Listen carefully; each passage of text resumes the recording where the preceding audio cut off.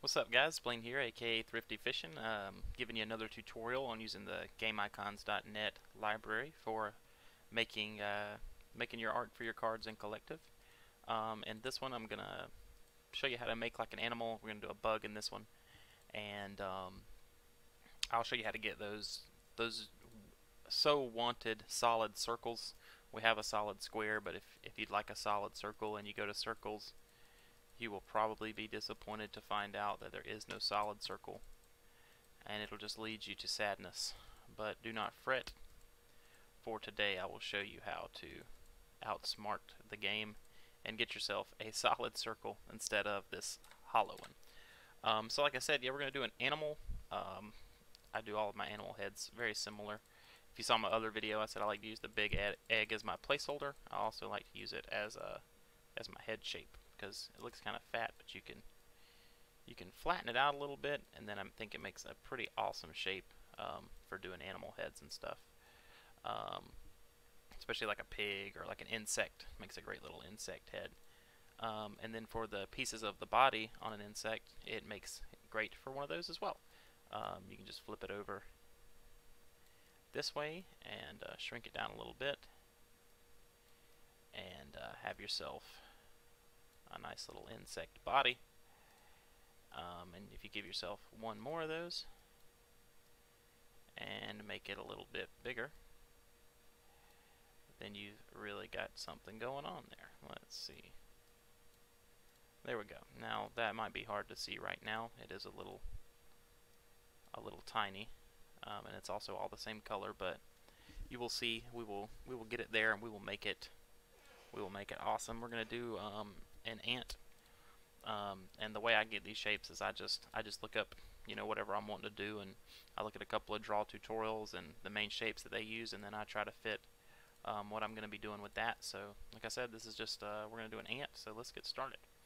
I'm going to use the same multiply technique that I used in the last video to go ahead and get us a color. I associate ants with red. I feel like they're actually more of like a copper color, but this looks good to me. And as I said earlier, we're going to use the blur tool a whole lot. I like it because you can give it a little bit of an outline on your shapes here, so it gives that just that nice little almost a shadow effect. We're going to do that to all of these. The body parts, I will change the color just a hair each time so that they will stand apart.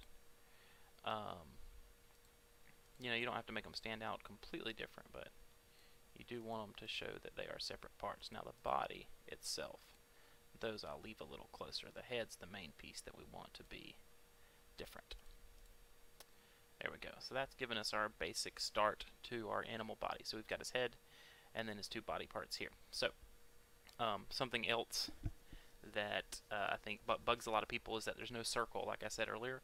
And let me show you how you can beat that really quick. So just click off the game's icon right over here to Colin and grab you this circle here.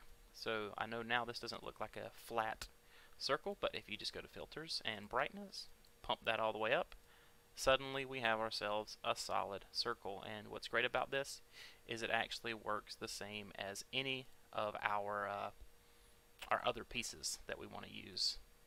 So the multiply effects and the blur effects that I've talked about all work the same. I'm going to leave this color the same as my body just to kind of do a base for my eyes real quick, and go ahead and just make two of those. And pump up that brightness. I don't know what I'm doing with blur over here. And try to get these eyes roughly the same size. There we go.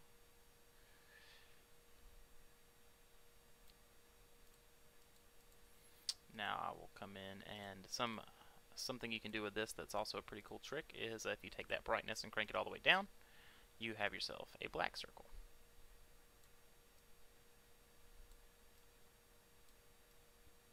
So we are hacking the system. And just so you know, in between steps it'll always maintain the sliders at the same level, so if you're doing something with like a color, it'll stay the same. So that's actually pretty convenient, whether intended or not. We're going to give him the little white circle in his eye. I'm going to make this one a little bit smaller. Alright, so we're going to take one more circle. We're going to make this one super bright like we did the first one. And we're going to kind of flatten it, I can't speak, and give it a little bit of an oval shape. Then we'll hit that on like a 45-degree angle and move that to the upper right corner of his eye here. Might be a little big. Now that looks pretty good. And do the same thing to another. Keep it bright. Get ourselves kind of an oval. And then shrink it down. This will be the tricky part, getting these two the same size. Can take a little bit of time. Looks like this one's a little skinnier than the other one. There we go. That looks pretty good. I'm pleased with that. Now, so we've got our basic body shape. We've got our face. He could use a smile. We could go about that two ways. You know, we could just grab us a black pen and just draw it on there. Then there's a couple of shapes we could probably use to give him a smile as well. If you don't have a steady hand like I, you can see mine are very squiggly when I try to draw lines. So we'll look for those. Just off the top of my head, one that kind of looks okay is the omega symbol. It's a Greek letter that kind of looks like a smile. There's a better one. I can never remember where it's at though, but let me see if I can find omega real quick and show you that. So yeah, here's omega. You can kind of see already that if you turn it upside down, you've got yourself a nice big smile going there. You might want to flatten it out a little bit. You will notice that it takes on kind of a pixelated appearance the more you distort it. But you can normally clean that up with just a little bit of blur. Kind of give it that smoother edge. And of course we want our smile to be a much darker color, like that. And so yeah, that's an easy smile you can do with the omega. If I happen to see that other one while we're doing this, I'll be glad to show you that. And now we need to give him some antennas of some sort, and he needs 6 legs as well, so we'll probably attach some down here and some to the main piece here, despite how biologically inaccurate that may be. So the first thing I'm going to do is look for something to make antennas out of. I actually don't know if there are antennas. We can go look in the A's and see what's happening in the AN section. Doesn't look like there are. So let's see. Any sort of shape will do. Actually, I think there is a private symbol, I think is what it says. We could steal this bug's perhaps if we shrink him down a little bit.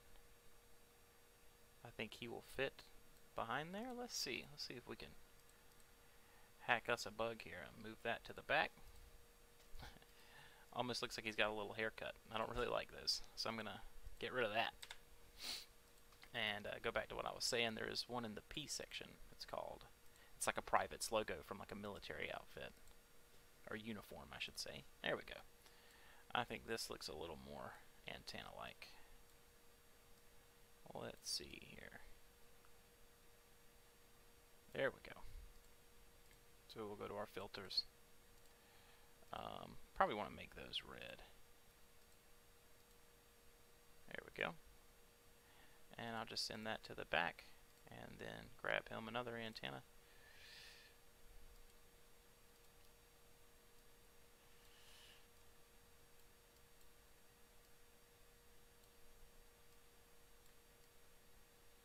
Those are pretty close.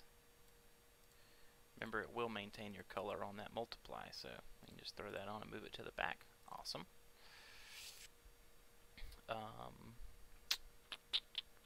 Trying to think of how we're going to do these legs. Let's see, I guess we could use the chevron again.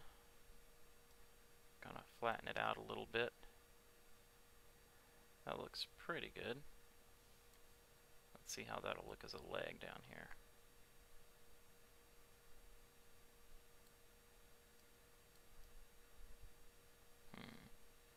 I think thing I like at his hands, but not his legs, so let's go ahead and give him 2 of these. I'm going to use the blur effect here as well to try and give it that outline like that. So you turn it just a little bit up, gives you a nice little outline there. I'm going to do that. Give us 2 sets of legs here.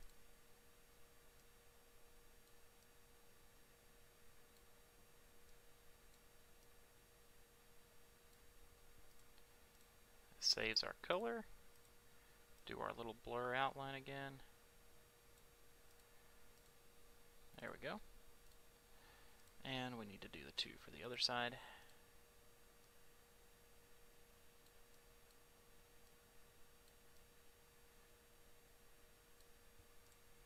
Alright. Multiply our color. Give ourselves a little outline. And one more time for our last leg, or our last arm. I guess they're all legs for an ant, but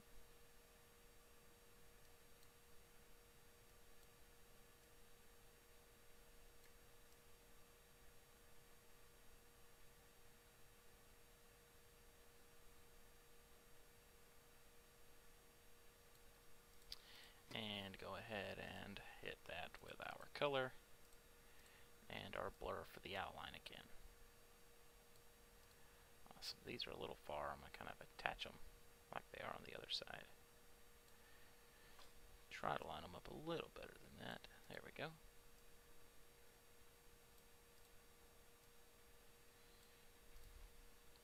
Awesome. And now he needs to have some legs, but what I think I'm going to do is I'll just have him be in kind of in like a jumped up scary pose and just give him all 6 of his legs up here like this. That'll save us a little bit of time.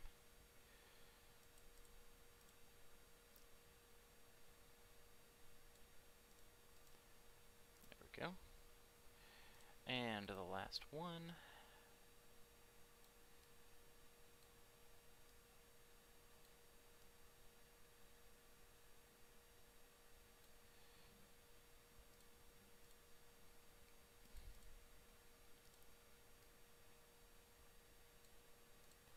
Awesome.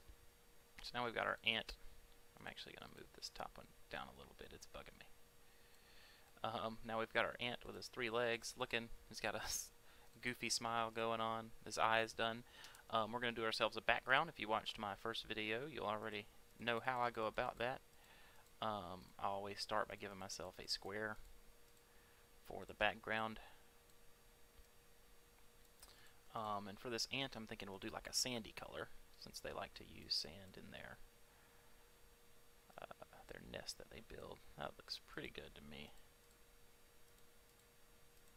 Sometimes you have to click it twice. Alright, so we've got our sandy colored background. I'm thinking maybe a hill or a mound. Just like ants build would be a good focus for the immediate behind them. So we really just need any kind of like rounded triangular shape should work. We actually can probably use this armor downgrade and just flip it. And, well, that arrow is going to show a little bit behind it there. But I'll show you a trick for how we can fill that in. So we'll put this kind of off to the side of him here. Go ahead and make this a darker version of our sandy color. See if we can get that. There we go. There we go. I'll actually just move that to the back and then put the background behind it. So we'll take that square from the first page and we'll just make it the exact same color. And then we can move it back as well, the same way we've been doing everything else. And of course, we're going to get this blurry arrow outline, which is going to make that difficult for us. So we might have to nix that idea. Alright, well, let's see if we can find another shape that'll make a good anthill. We actually could maybe use that alien's face. It's a little pointy, though. I'd rather have something a little more rounded and natural looking to be a mountain. Let's see, or I guess not a mountain, but an anthill. Trying to make a mountain out of an anthill here. let's see. You know what? We can go back to our, oh no, I've grabbed his head. We can go back to our famous big egg, if I can stop grabbing everything else, and give him a bit of an anthill with that. I don't know if that's pointy enough. We're gonna roll with it. Alright, so we'll take the filter, multiply, get our color there, and I'm gonna try and use the noise feature here. That tends to give it a sandy effect. So you can see how that's got kind of a sand look to it. So we'll move that to the back, and then move the actual background to the back. And then we've got a pretty good start, I think. So now we just need something to fill in that space. So we'll pick us a shape to blur up our sandy desert sky in the background. As I said in the other video, there's all kinds of shapes that are good for that. It really just depends on the effect that you're trying to get, and everything that you blur is going to look different. So let's see here.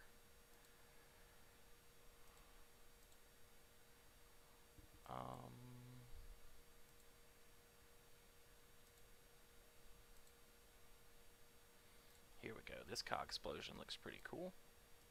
So I'm actually going to rotate it so that the cogs are going to be the most visible part here. I'm going to make those big. There we go. And I'm going to come over here. I'm going to pick kind of a more yellowish color. It's going to make it stand out a little different. Then we're going to up that blur amount to just crazy high. Maybe a little bit less than that, like right there. Move that to the back, and then move that to the back. Now you can see we've got our sky dotted with some little bit of yellow coloring. Let's see how that looks.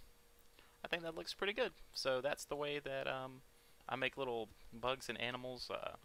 Once again, if you guys have any questions, be sure to just hit me up in the Discord. I'd be glad to help you. As always, have a great day.